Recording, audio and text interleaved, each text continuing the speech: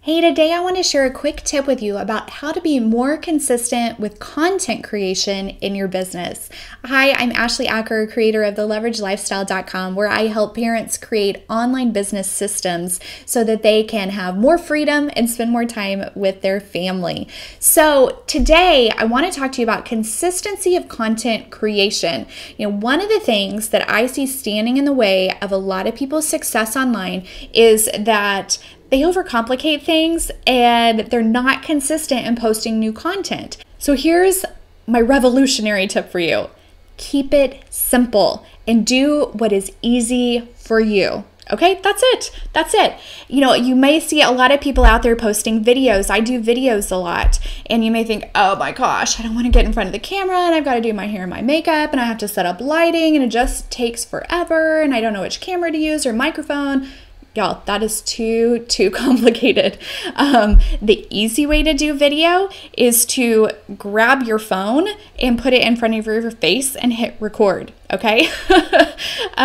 Keep it simple. If you're worried about lighting and you can't record a video or create new content because you don't have the right lighting, then stand in front of a window. That's what I'm doing today. I'm in my office. I opened my shades and I tilted my computer. I have a lighting set. It's amazing. I look great when I set up the lighting kit, but it takes time and it's a pain and sometimes I just don't want to do it. So I keep things simple and I use natural lighting because it's always there, right?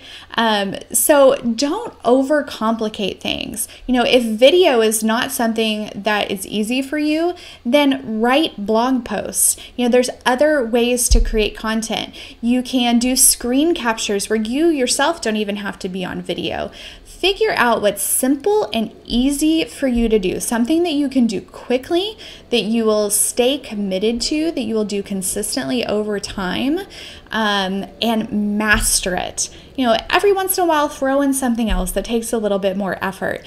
But what is going to be your bread and butter of content? What can you sit down and do no matter what? Maybe it's podcast. You can just speak into your phone and record something and then publish it to the web. Maybe that's really easy for you. Maybe you're an amazing writer and that comes naturally to you. Do that, be a blogger.